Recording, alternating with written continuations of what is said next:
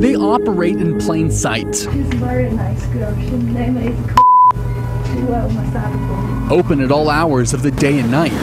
Massage parlors that advertise legitimate massages on the outside, but what happens inside some of these places is something more. We now realize that these are sophisticated, organized criminals. Prostitution with signs of human sex trafficking.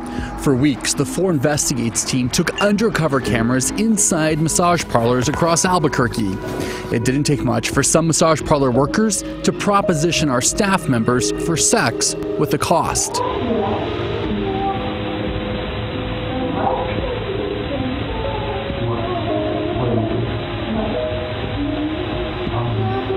At one massage parlor, our undercover staffer was required to pay $40 up front just to enter the parlor. That's called the house fee. Then the parlor worker used hand motions to offer sex acts if our staffer was willing to pay $40 more in a tip.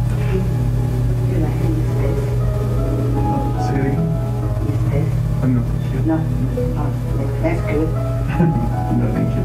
No. Just Yeah. To illustrate how big of a problem this is, we searched through city records and discovered 894 businesses are registered to do massage in Albuquerque. That's about 5 massage businesses for every square mile of the city. That of course includes legitimate businesses and spas, but that also includes massage parlors that offer sex acts to clients. It's important to understand that not all Asian massage parlors are doing illegal activity, because we've looked at them, but there's some that of course we have looked into that are. Anthony Mays leads the Human Trafficking Division at the New Mexico Attorney General's office. He says there are signs that many of the women offering sex acts are victims of human trafficking. What are some of the most obvious red flags or activity that would suggest that there's a human trafficking situation? Well, the living conditions for sure. Our undercover cameras captured this in one location: beds in a small living space right across from massage rooms and a room for food storage. In another location, our cameras caught an open-air shower. Commander Michelle Garcia oversees the Albuquerque Police Department's Vice Unit. If the windows are all covered or darkened, you know what, that's a clue. Our cameras found that. If there's an inordinate amount of security cameras, both outside and inside, if the doors are locked and you have to buzz your way through. We found that too. If you are getting a massage for $40, that's a clue too, because most people when you go to a massage are a lot more expensive than that. How about 40? Or them saying that they're open 24 hours. The red flags are there. This problem is happening in our city, and law enforcement will be the first to tell you that these problems have only gotten bigger in the last decade. And one of the reasons why is because for police, these cases are difficult to investigate. But can you point to any cases or investigations where you feel like you were able to go in and get control of a certain problem as it relates to massage parlors? Investigating these types of businesses is very difficult, not just for the Albuquerque Police Department.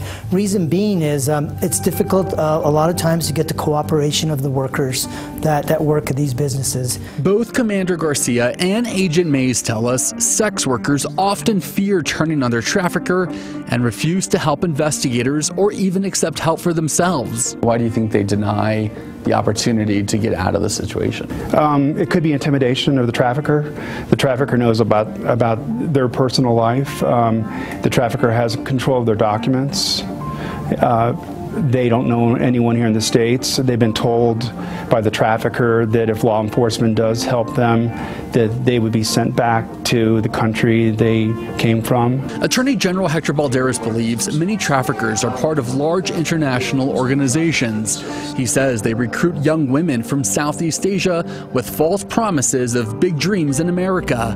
Once in the United States, Balderas says the women are moved from city to city in a circuit. If it's not drugs or gun running, human sex trafficking is the 3rd most profitable for organized criminals all around the world, and we need to recognize that this is in our backyard and it needs to be a top priority.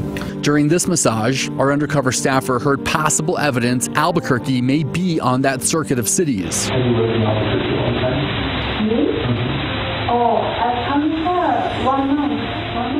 In broken English, she told our undercover staffer she moved from Los Angeles. And how come you moved from Los Angeles to Albuquerque? No, I love her. I work her. Another big problem, New Mexico law does not allow for the inspection of massage parlors. So what happens in here stays in here.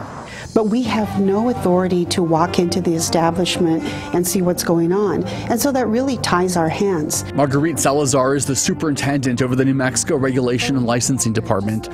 While New Mexico law does allow state inspectors to surprise inspect businesses like tattoo parlors and nail salons, massage parlors are not on that list. Do you fear that the human trafficking in New Mexico has exploded or has risen or has gotten more dangerous because we have not regulated this industry? I fear that because we don't know at this point and because we haven't been able to go in. So it could be much greater than we think. Superintendent Salazar and Attorney General Hector Balderas are crafting a bill they intend to push in the next legislative session to give New Mexico the legal authority to inspect massage parlors. You know, we'd be able to tell just by doing a walkthrough whether it is a bona fide establishment, and so that's what it would do. It would then give us the power to shut them down. In the meantime, some of these businesses will continue operating as 21st century brothels, and the women inside will continue their work as sex slaves. Chris Ramirez for Investigates.